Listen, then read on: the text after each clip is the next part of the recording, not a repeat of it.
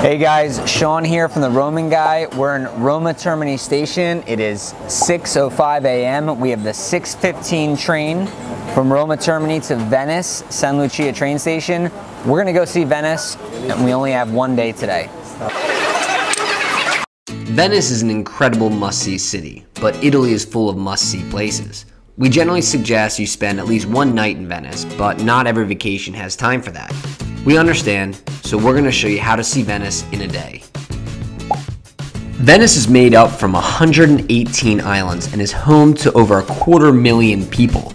The historical center itself, and what we call the main island, is home to just around 55,000 residents. It's known as the most magical island in the world, with nicknames like Serenissima, City of the Masks, and the Floating City. It's no wonder visitors to Italy flock to this beautiful place each day to experience their own little slice of Venetian culture and history. But with an average of over 30 million visitors per year, it's a great idea to plan your day well. Venice is about 15 times smaller than Rome, and all of the main attractions are within walking distance from one another. While many people choose to spend a night or two in Venice, hotels and restaurants can be pretty expensive, so you'll save some money by heading there for the day. Venice is in the Veneto region of Italy. It's located on the Adriatic Sea. By train, it's about 3.5 hours from Rome, 2 hours from Florence, and 2.5 hours from Milan. We recommend booking your tickets on your phone or computer, arriving at Venice San Lucia train station. This way there's no lines at the train station, and you can just kind of download your train ticket instead of printing it. Don't get off at Venice Mestre. That is not your stop. Venice San Lucia is the last stop and definitely your stop. Our train arrived in Venice at around 10 a.m. and we plan to depart around 6 p.m. From Venice San Lucia train station, you either take an expensive water taxi, which is really cool, or the Vaporetto, which is like a boat version of a bus. You can take the number 2, which will take you straight to St. Mark's Square after a few stops. You can buy your tickets right outside the train station. It'll be really easy to find, and a single journey will cost you €7.50 as of 2018.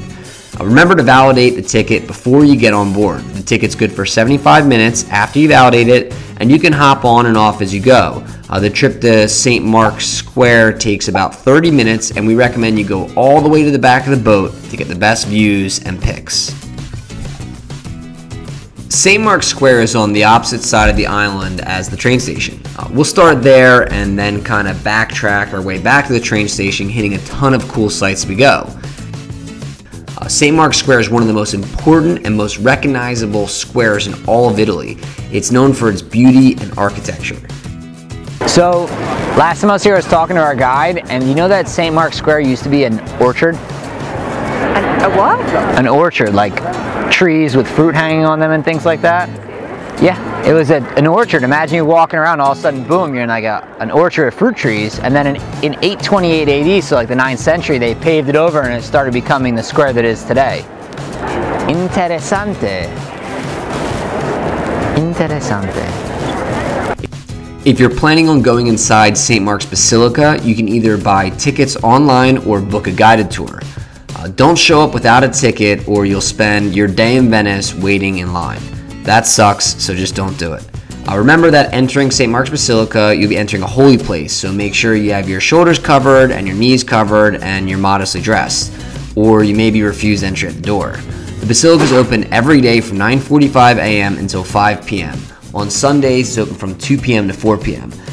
On the right-hand side of St. Mark's Basilica, you'll find the Doge's Palace, which pretty much means the Duke's Palace. Inside, you'll find the Giant's Staircase. The grand staircase leads up to the main floor inside the palace. It's called Giant, not only for its size, but also because on the top of the Giant's Staircase, it's flanked by statues of the gods Mars and Neptune. The special itineraries tour takes you to the once famous cell of Casanova, who was the original ladies' man, and you also get to go across the Bridge of Sighs, which is super cool. If you look at the palace from the square, you can see that the 9th and 10th column on the first floor are red. According to some, the 2 red columns were the place from which the Doge attended the ceremonies and performances that took place in the square. From here, it seems the death sentences were also announced, so red was a very appropriate color. You can visit Doge's palace every day from 8:30 a.m. to 7 p.m. April through October, or 5:30 p.m. From November to March. This clock has been keeping time in Venice for over 500 years and built in the late 15th century. This special clock displays the time, the phase of the moon, and the dominant sign of the zodiac. The clock tower is topped by two bronze figures who strike the bell hourly. Venetian legends hold that when the clock was revealed, it was so beautiful that the Doge had the clockmaker blinded, so he could never create anything to rival it. If you're a lover of great views, definitely check out the Campanile, or bell tower in English. You can climb up it. It's 99 meters tall. It's like 300 feet. And you can also see across all of Venice and the lagoons. Great place for a photo. The tower's open only from April to October, so we obviously recommend buying your ticket online in advance.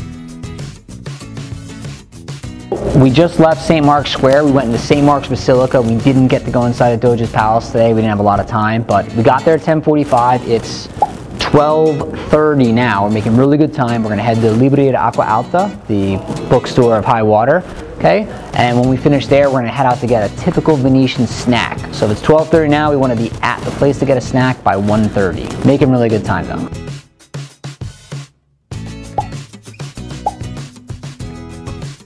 This bookstore is pretty cool. Most people just think it's a quirky store with gondolas on the side, but there's actually a method to the madness. The name translates to the Library of High Water. Most of the books are protected inside bathtubs or even a gondola. This is because the canals flood, and it's the best way to keep the books protected. There's even an escape staircase in the back leading up to the canal. Now we'll head for a casual lunch at Osteria al Portego. Venetian bars, they sell something called cicchetti. You can see here there's all types of like different mixed food. They have fish, they have meat, all kinds of fried items, basically anything you can fit in a toothpick. I've also got myself here an ombra. So in Venice you'd say vieni per un'ombra, un ombretto di vino. Vieni qua per un'ombra.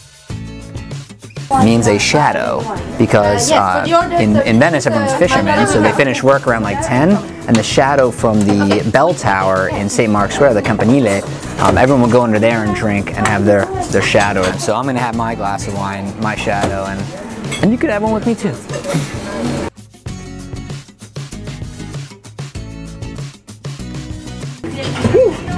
So we got in a lot of accomplished today. Trying to get Venice done in one day takes a toll on your body. I'm gonna take a snack break right now and try to recharge the batteries. While I'm doing that, if you could be so kind, if you like the video, just go ahead and click the like button. If you love the video, go ahead and subscribe.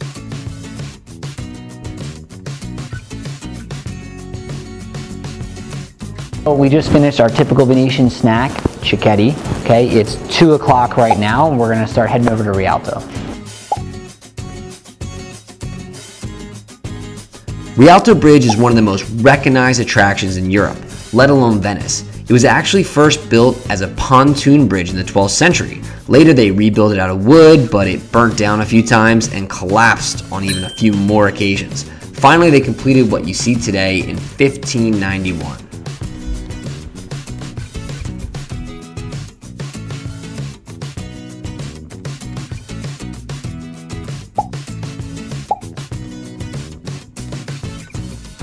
Dino and Friends was a cool little shop that we happened upon. They had the best cookie I've ever eaten in my life, cappuccino cookie. If you're walking by and you smell something great, just stop by. It was cool because they gave us lots of free samples and we ended up buying coffee. Definitely somewhere you should check out. I always love passing through the markets of Venice. This city is a fishing village, so definitely walk through the fish market, which is a great picture of the local culture. I doubt you'll buy anything, but you'll definitely see the real locals at work. 3:30 now. We've already covered the Rialto, obviously St. Mark's Square in the very beginning. Starting to lose a little bit of energy, so I'll probably stop for coffee soon, but we're making really good time. We're going to go through Cannaregio and the Jewish ghetto next, and then we'll head towards the train station.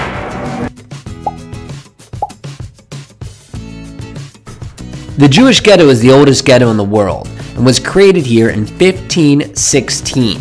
The word ghetto literally derives from this area. The new ghetto, or Ghetto Novo, is the oldest part of it. and actually is a small island within Venice, connected by drawbridges on all sides. These bridges used to be lifted up every night at midnight to keep the area safe and prevent women to come home late. In this neighborhood, you can find many cicchetteria and restaurants such as Mezzopien, Baccara dai Morosi, Birreria Zanon. At this point, you should check your watch, see what time it is, and start making your way back to the train station. I hope this video is really helpful. If you guys like it, definitely like the video. Click the button. If you guys love it, subscribe to our channel. We have a ton of cool content, and we're going to come out with even more.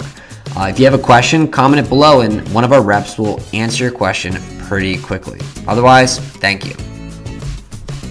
Are you guys just here? Action. Here we have the pistachio cream, hazelnut cream for you. All right, whenever you're ready, go ahead. Hi, I'm Sean from the Roman Guy, and welcome to our Rome how to series. Okay.